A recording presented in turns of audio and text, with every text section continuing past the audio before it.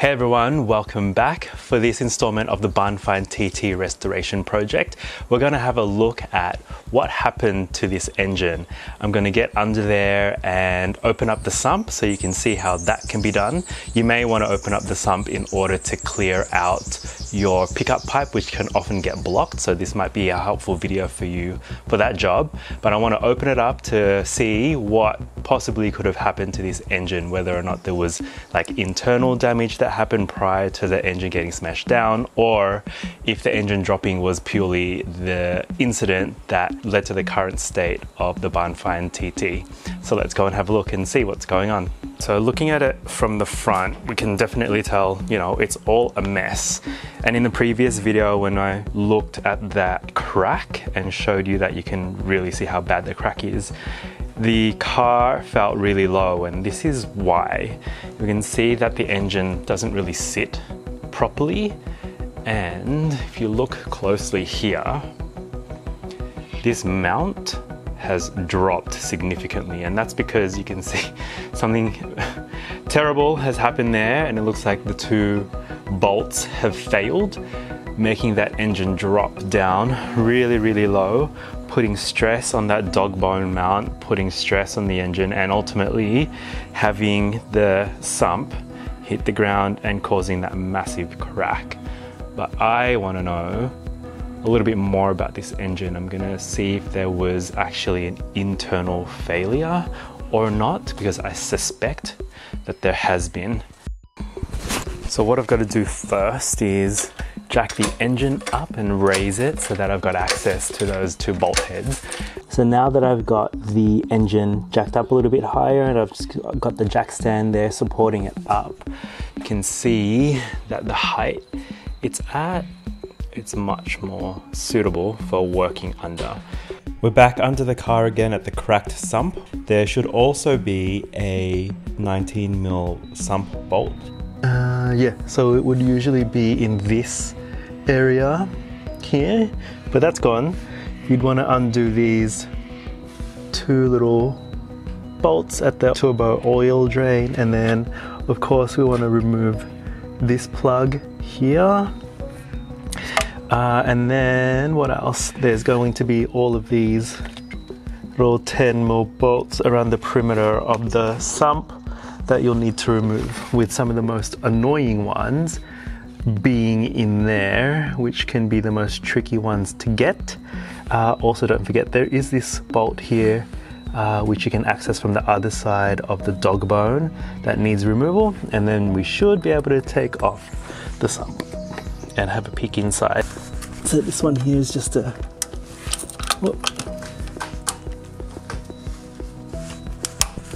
16mm.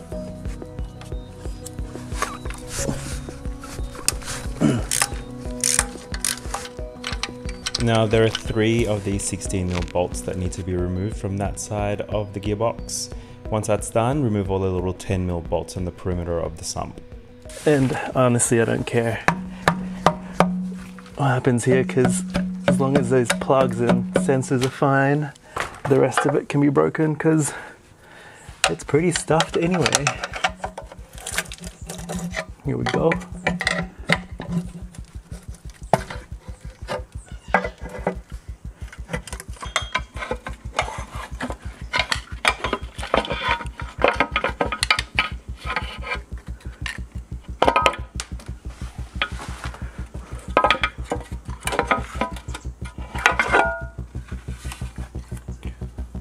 Whoa, that is dry and crusty inside. So the next part is going to be removing a few of these components. So this plastic shield, which is just held on nice and easily with some 10mm bolts. So the same bolts as there were before surrounding the sump. One there.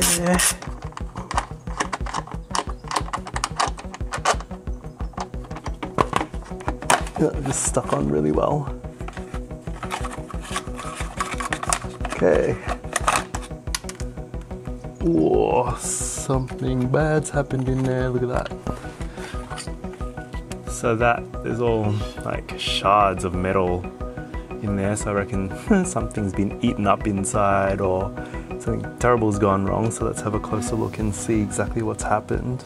Okay everyone, so if you've never seen this part of the 1.8T Audi TT engine before, this is the oil pump. You can see there that chain drives the pump.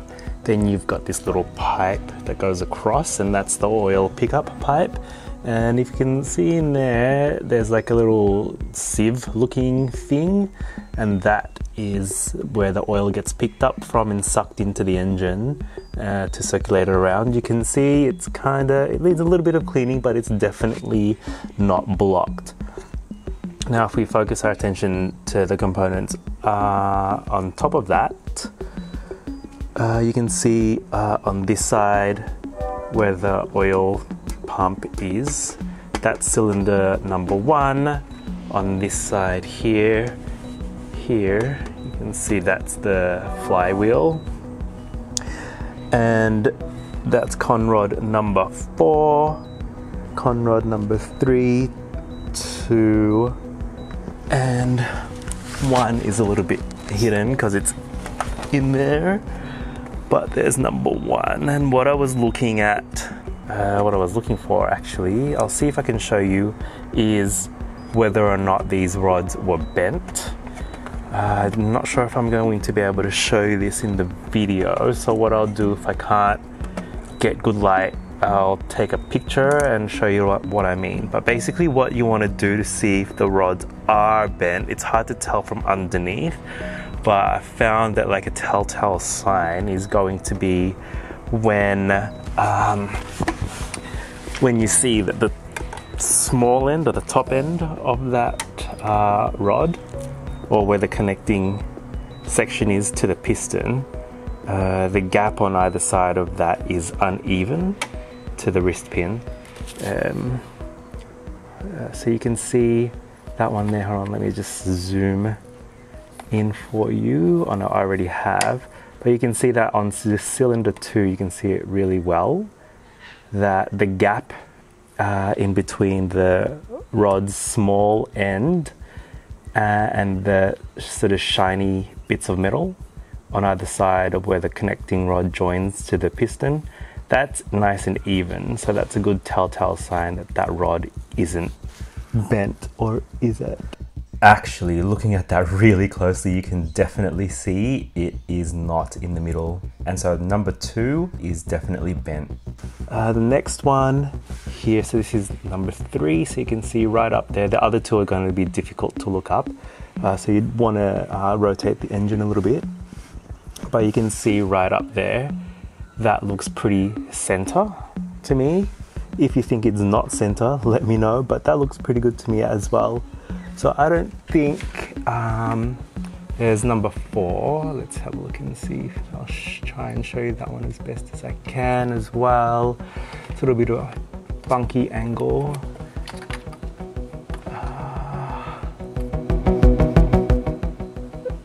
That one there. Hopefully you guys can see that. So that one looks like it's nice and centered too.